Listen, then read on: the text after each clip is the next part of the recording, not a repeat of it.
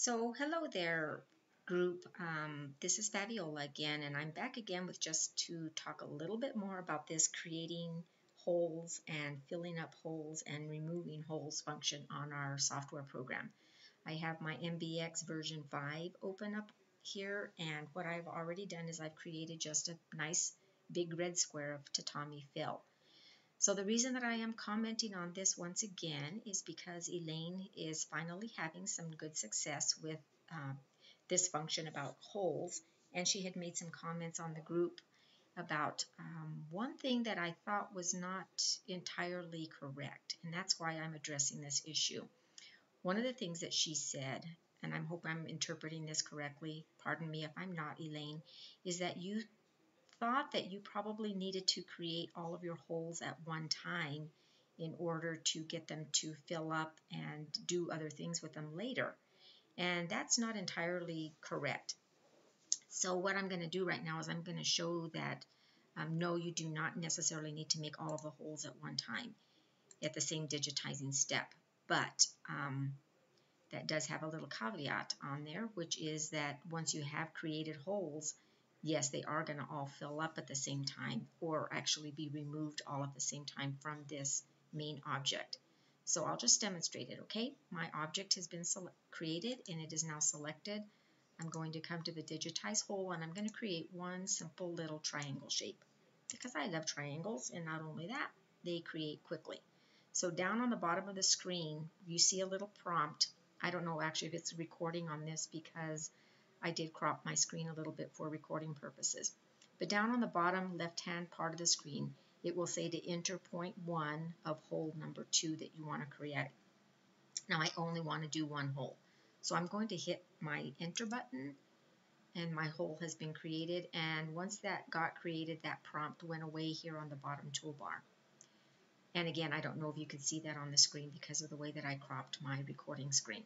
Okay, so what I'm going to do now is I'm going to interrupt this process basically of making holes.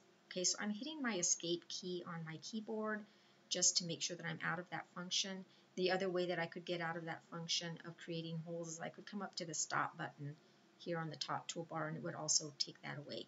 Okay, so what I'm going to do is come back to a rectangle square and I'm going to just digitize another shape.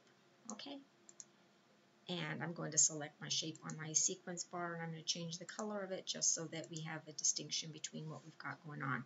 So what I did is I created a shape, made a hole in that shape, interrupted the process of creating holes by making another shape. I'm going to go back to red square number 1 and I'm going to digitize another hole in it. We'll pretend that this is the Peppa Pig project that our friend Elaine is doing. Okay, so I've now created my hole. And there it is. Hit the escape key to come back out of it. This time I'm going to fill up my holes by selecting my object. I'm going to fill them. And it's asking what kind of an overlap I wanted or an underlap. It's the same thing basically. What that is how far of a distance away from this hole do you want your new shapes to be, and that's so that you can avoid having some push and pull compensation problems in which these new shapes would not have been large enough to keep from having some gaps showing in your embroidery. That's what that's all about.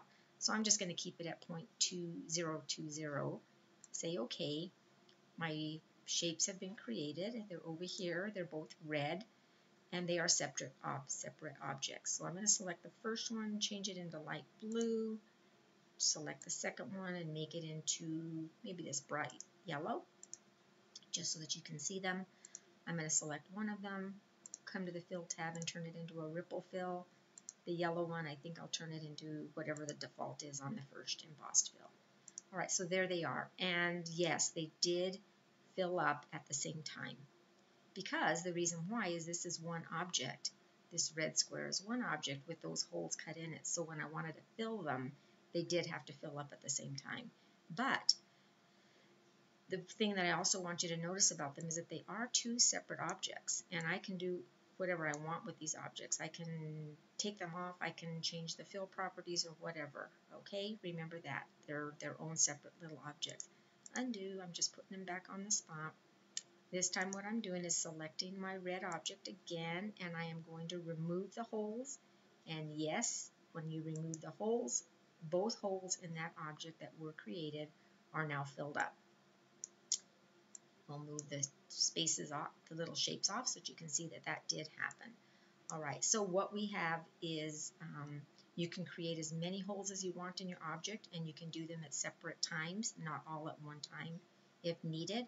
But yes, they are going to fill up and they are going to remove all at one time in one function once that object has been created. So I hope that that clarifies a little bit more about making these little holes. What's neat about this is that every time that someone um, writes in that they're working on a project, you know, we all have something that we can learn. And to tell you the truth, I had not played that much with creating holes function. I have done it, and I thankfully knew enough about it to know that I would be able to help a little bit anyway with Elaine's problem. So there we are with a red square with no holes in it anymore, but with some other pretty cool little objects that we might want to play around with at some point. Okay, this is Fabiola. I hope that I was able to show and demonstrate a little bit in a way that was helpful to you.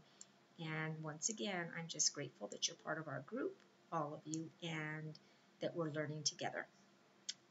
Thanks for watching. Bye for now.